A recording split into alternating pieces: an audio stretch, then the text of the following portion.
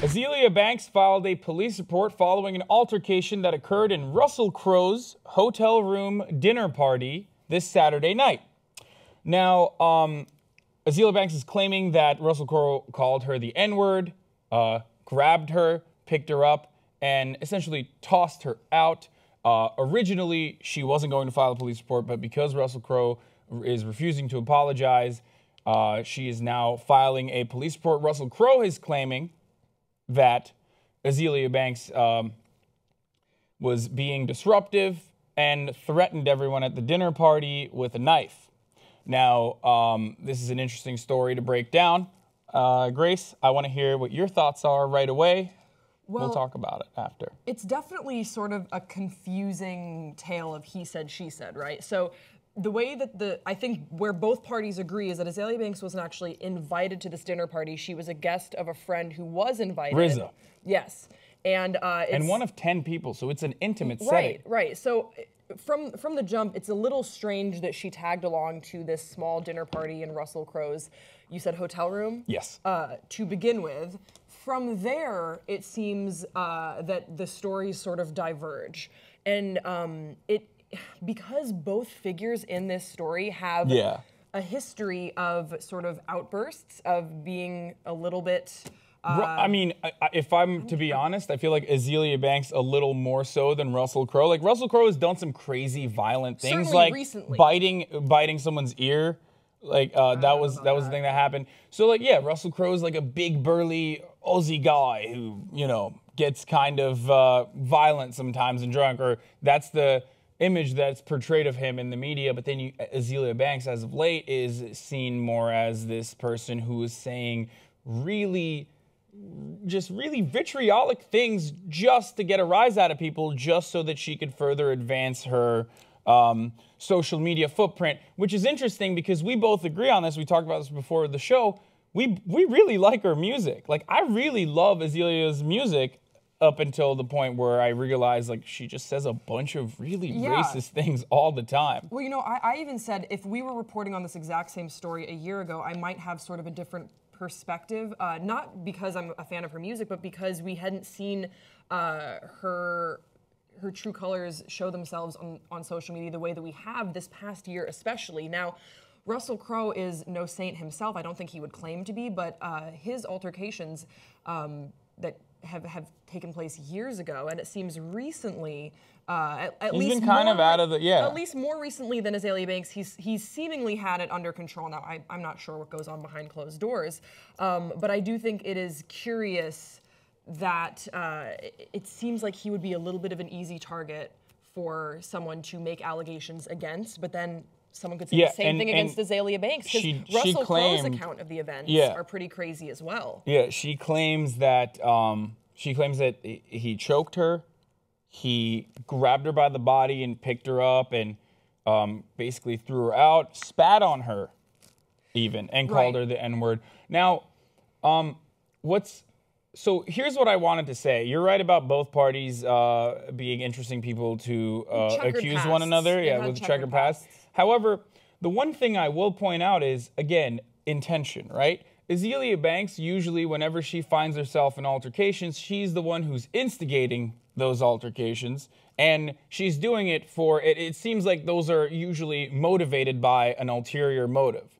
Whereas Russell Crowe, with his checkered past, is never really instigating the altercation itself. It's just like, those are, and still, he's had a troubled past as well, but it's usually more accidental or him messing up rather than him purposefully going after someone and saying something terrible to them with the intention of getting some sort of media outrage around it. He also certainly hasn't taken to social media in the same way that she has. That's exactly what I mean. And I want to point out as well, a lot of the events with Russell Crowe allegedly have been substance-driven. Yes. So the motivations behind both are super different. What I will be interested to see in the coming days is the witnesses at this dinner party, what they come out and say actually happened. Because right now it's a lot of he said, she said, and the truth lies somewhere in between. But fortunately in this case, there were people that were present that hopefully will speak out and say, hey, this is what happened, this is what's right, this is what's wrong. I wanted to ask you about what her lawyers were saying, because haven't they put out a statement? Yes, they said that Azealia Banks is tremendously distraught and disheartened. And she is shell-shocked and will speak out on the incident once she has had time to process the brutality and abuse she was unjustly subjected to. Now, Russell Crowe's people also have come out and said, we're not going to apologize. Russell Crowe is not going to apologize for this incident. He did nothing wrong. I can't help but feel like I'm on the side of Russell Crowe with this one. I'm siding with him. Okay. And not just because he was great in Gladiator and a bunch of other movies. I would like to wait to see what the witnesses at the dinner party say before I choose a side, but it does seem that Azealia Banks right now is way more interested in this story playing out in the public eye than Russell Crowe is. It sounds like his camp is ready for this to go away, and whoa, she wasn't even invited to this dinner party. What a mess. Let's just put this behind us. Obviously, both people really don't like each other and had some sort of an altercation. Yeah. Whereas Azealia Banks is releasing cryptic messages on her Facebook. Which she then deleted. Right, that she then deleted. So what I dislike about Azealia Banks is her use of social media to create a public trial for an event from her perspective alone. It doesn't really seem fair. So let's hope that we get some unbiased, objective witnesses coming forward so we know exactly what happened here. But before we finish this off, I have one question for you. Okay. Azealia Banks seems like possibly one of the worst people that you could invite to an intimate dinner party, given her track record on social media, right? Well, so certainly the question what she said about the LGBT community, she wouldn't be invited to my... I'm just saying, who would be the worst possible person you could bring to an intimate dinner party? For me, me personally, Ted Cruz. it'd be too weird. Ted Cruz or, yeah, probably Ted Cruz right now. What about you? Interesting. I posed the question and I didn't really think about it because I literally was thinking like Azealia Banks might be the worst possible person. Like I was just thinking because I'm trying to. There's someone that you dislike more. Oh, you don't like Leslie Jones. I mean, I would still. Oh no, but that's totally different. Okay. I don't like her style of comedy, but I feel like I would probably still be. Like, I would definitely bring her to a dinner party and it wouldn't be a problem. I'm talking like, what would be an issue if I brought... okay, so someone who... Yeah. So someone who fundamentally... Yeah, I think me and Leslie Jones could have a pretty normal conversation. I think we could even even be... Yeah, yeah, absolutely. Okay, so who... You got to answer before we go. Lena Dunham. Lena Dunham and Ted Cruz. We would fight.